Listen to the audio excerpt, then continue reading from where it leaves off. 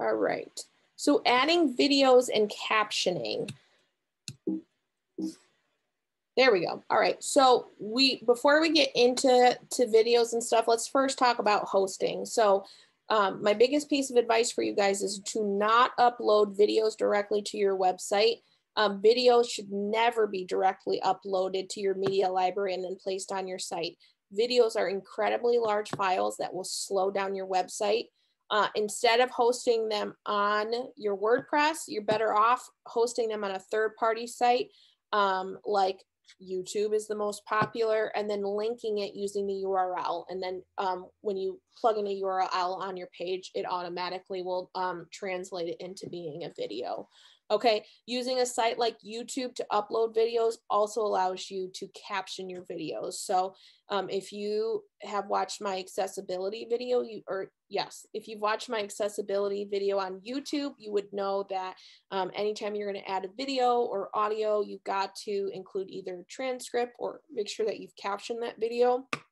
And YouTube has a pretty great way to do this. Now, what I'm sharing here for videos, some of you might not want to have videos on your site, and that's totally fine.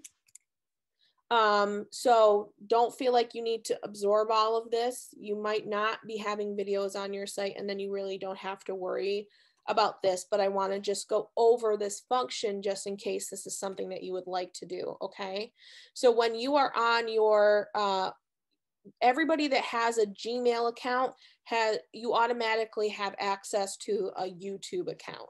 Okay, so we're signed into Hey Memorial's general Gmail account, and if we went to the YouTube studio, we would find all of the content that has been uploaded there, right? So if we click on content, we can see that some videos have been added to the website, okay? So I'm not going to get too much into like how to upload YouTube videos and stuff. Those are things you can easily kind of Google or, get on YouTube and have YouTube show you how to do it. But typically you're always going to go into the YouTube studio, which you can find right here on the right-hand side. When you click over your account, that menu of stuff pops up, and your YouTube studio is where your content that you've created or you're going to upload, that's where you're going to do it.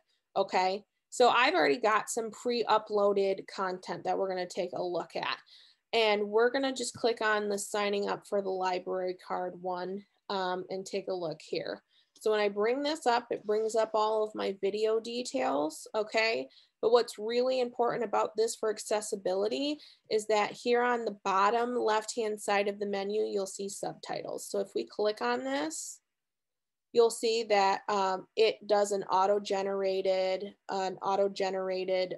subtitle, and I have already added one. I've already added a caption, so you'll see if we go here, it opens up an editor.